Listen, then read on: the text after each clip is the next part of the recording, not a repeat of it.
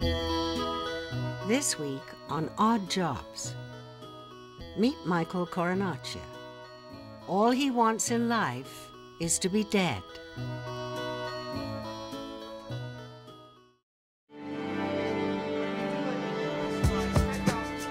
Everyone knows what it means to be a lawyer, a teacher, a fireman. But what about those other jobs? The odd jobs. These are the stories of the people who fill these odd jobs. Odd Jobs.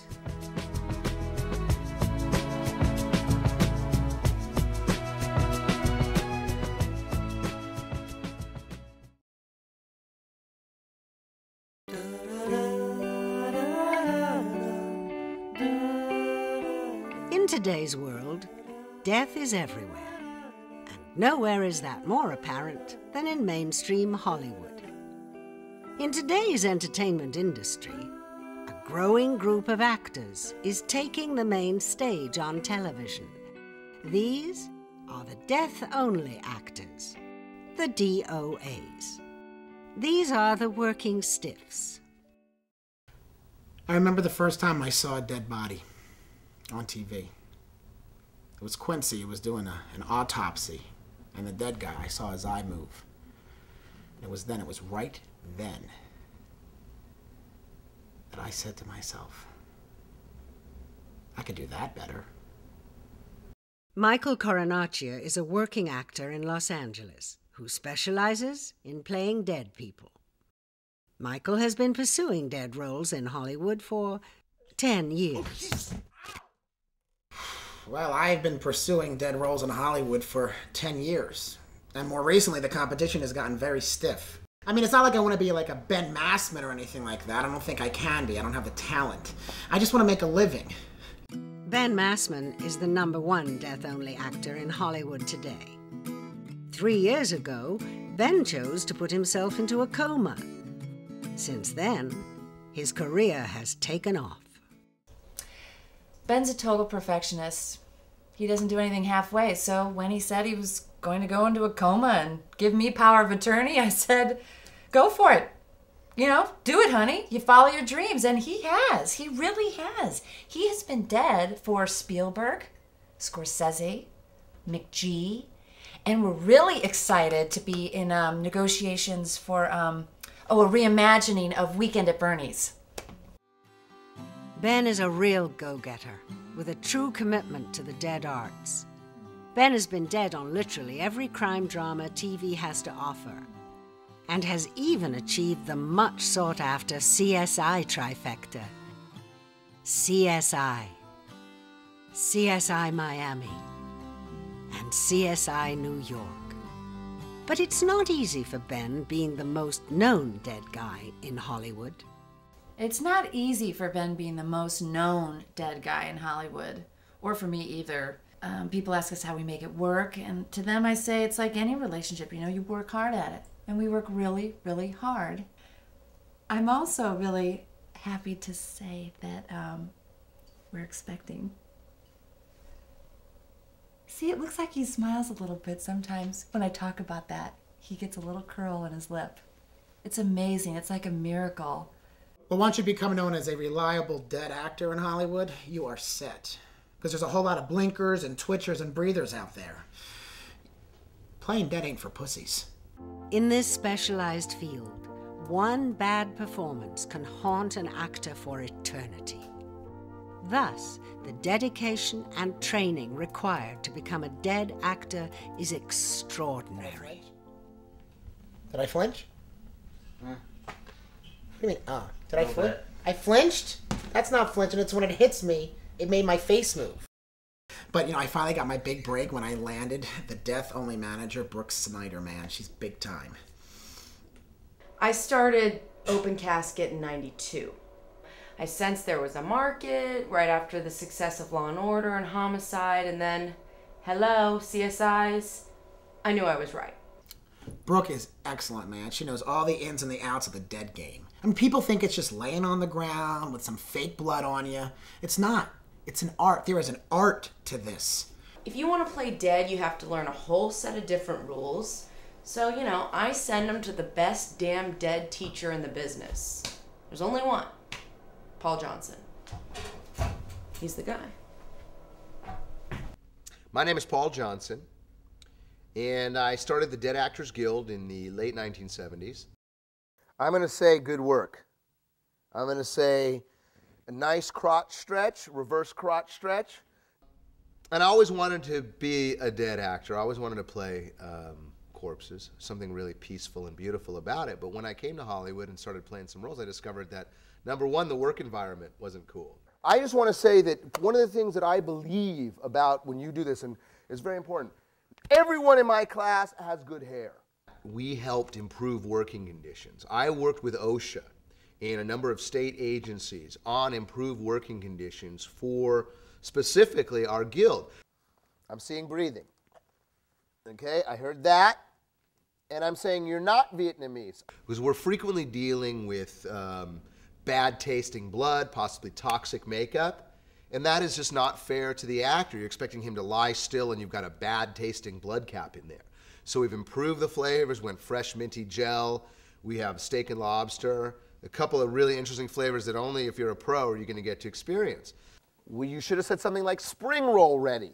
Or you know, Ho Chi Minh City, or something Vietnamese. Okay. Westminster, something. Dead Actors Guild. All we ask is a little respect for the dead. Could be as simple as a nice warm gurney, or maybe even just a how are you doing or a good work when they say cut. This is what I'm looking for, that sweat stain, the reality of a good groin stretch. Cut, print, marvelous. Yeah. Cut, print, marvelous. To understand death, you need to see it.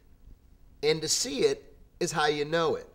It's an interesting catch-22 in our business. And that's why whenever I'm teaching a workshop, I'll always bring in a go-to guy, an experienced, working, state-of-the-art Hollywood dead actor. And no one better in the business right now working than Ben Massman. He got the bug doing Sesame Street. That's how he got started. He had to play this little boy who was trampled by Snuffleupagus. And he had to be dead for I don't know how long. And he was a little kid. And he loved it. And he was great. Of course, they couldn't bring him back because he was dead. But even in Hollywood, death can be a cutthroat business. Everyone is going to leave you. Okay, so if he wants his wife to run his life and his career, that's fine. To the people that say I'm using my husband for financial gain, you know what I say to them? Keep your side of the street clean. You know what I mean? And you know what? When he was with me, he didn't need this coma thing. It's a crutch. Mark Blankenship runs the Dead Actor Database, the DADB, the most popular death-oriented website on the internet. DADB is huge. It's a phenomenon that it's off the charts. At the Dead Actor Database, any actor that has appeared dead on screen is listed and rabidly discussed by the website's fans. This is it. This is my legacy, the DADB. I owe this success to one genius. His name is Ben Massman, the king of the dead, as he's known in this town and all around. You know who loves him the most? I swear to God, the Japanese. They're crazy about him. I mean, it's kind of crazy. Why do people like Michael Jordan? Because he's the best fucking basketball player to ever play the game. Ben Massman is the best dead actor that ever has been and ever will be. But not everyone is a fan of the dead actor. So yeah, I've been Michael's roommate for about a year now. Mike, do you know where the remote is? Answered an ad in the LA Weekly. I had no idea he was an actor, or, you know, I guess he calls himself a dead actor.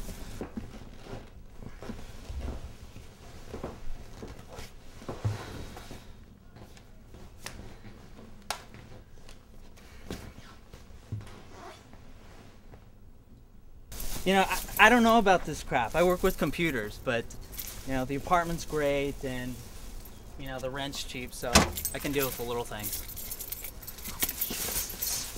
Jesus Christ, come on!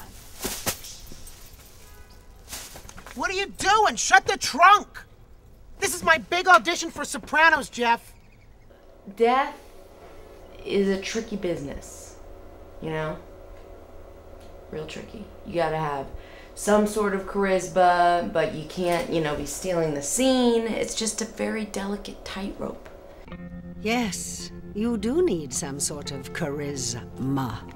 And today, Michael will need all the charisma he can muster. Because today, Michael auditions for CSI New York. And his competition for the role is of the highest caliber.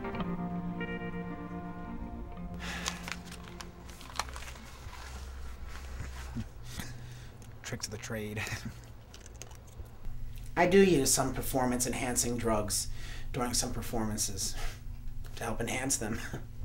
But I'm not ashamed of that, you know? You gotta get where you need to get.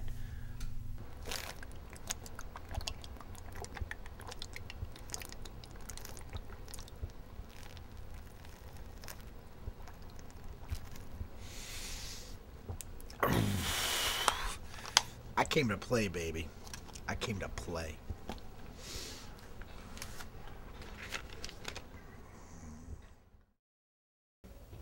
Nighttime's hard. Nighttime is a little hard. But we're okay. We're doing great, is what we are. We're doing great, and we're strong. We're going on an audition tomorrow. Actually, we don't even audition now. people just call. And he's got a lot of fans. I do a lot of, we send out headshots. This is Ben's headshot. And people ask for it all the time. And I actually had his signature stamped. I knew this was coming. He is committed to his craft. And I admire that.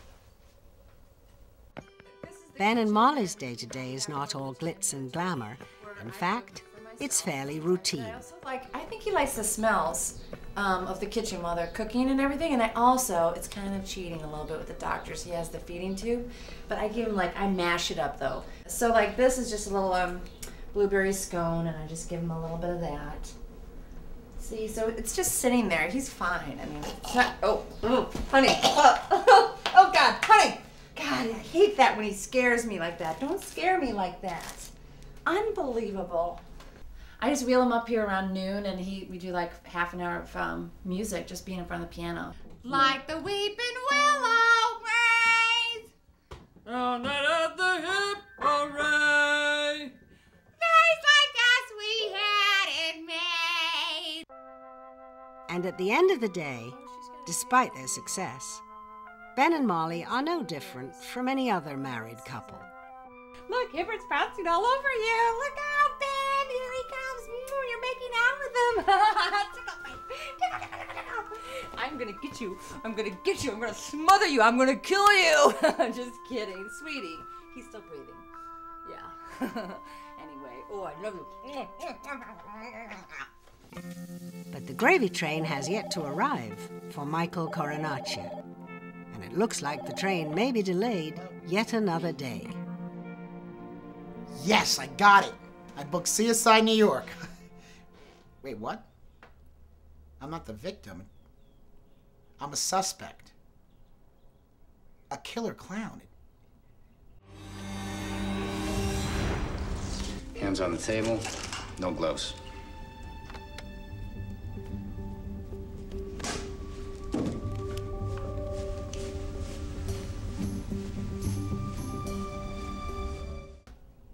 So I'm alive. No, it's fine. Just send everything over. Okay, Ben. All right, bye. Sorry. I guess I'm alive in this one, you guys. You know, it's... Hey. Think you could cut it a minute here? I just... Cut it.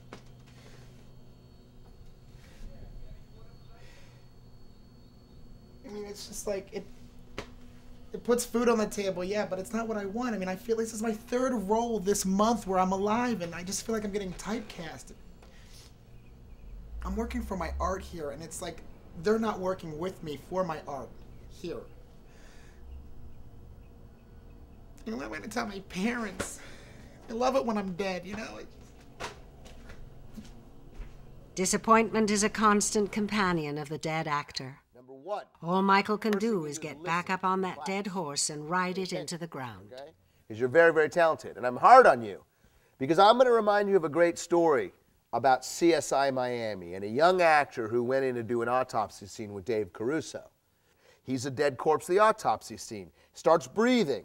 Caruso throws a shit fit. Walks off the set. The only one that's punished is this actor who never again gets to work on a CSI. He's banned for life. And never works again on CSI, and you are headed to never working on CSI, Michael Cornacchia, if you do not get it together, okay? Okay. But back at Ben and Molly's, all they need is a good night's rest. For tomorrow, Ben must nail one final screen test for the Weekend at Bernie's remake. I'm pooped. I am pooped.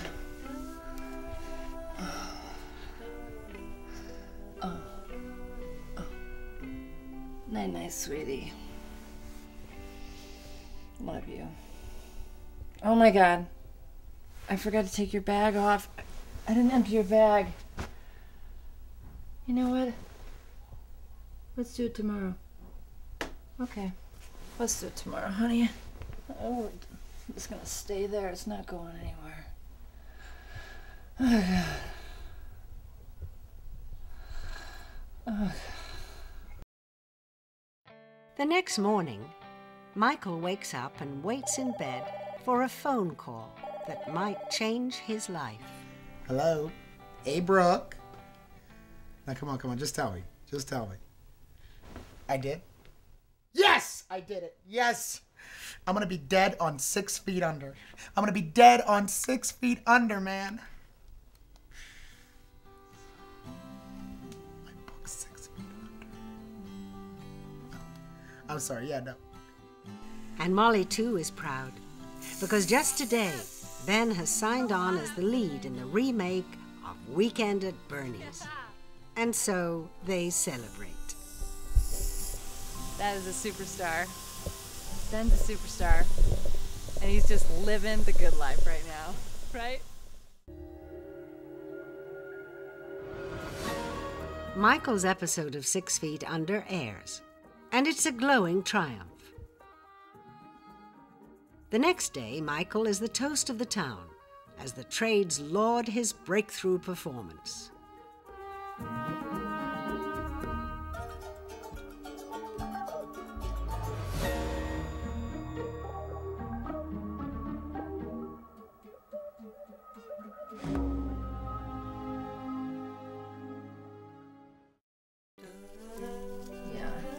This is a piece of cake. Flossing, nightmare. I hate flossing. And a day before the Bernie shoot, Molly gets Ben ready for his biggest moment. I use this lady razor. They're really the best. They're triple blade. I use them on my legs and stuff, but you know, he doesn't care. He doesn't know. See, we're getting a nice, healthy glow after the shave because we always moisturize. It's very, very important. Okay, what's going on? Here, oh, he's having a little gas. He's having some gas. And, no. Yes, she's... Get your head back, get your head back, get your head back. This is good, this is good. Swallow that up, sweetie. Swallow it down. Swallow it down. Oh, this happens, he has these fits. It's okay. I know it's scary. It's kind of scary. It's okay. Yeah, you just sleep. We got a big day tomorrow. We've got to be on the set at 5 a.m. Yeah, so just sleep. Yeah, that's good. Yeah, when you blow in their ear and they don't do anything, that means they're really sleepy because people don't like that.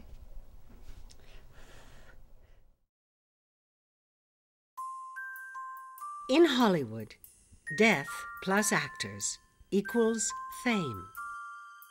But fame can be a fickle bitch, favoring some, ignoring others. But that doesn't stop hundreds from following their dreams. Huge. Their dreams of death. Playing dead for money is truly an odd job. This move, I call the Elvis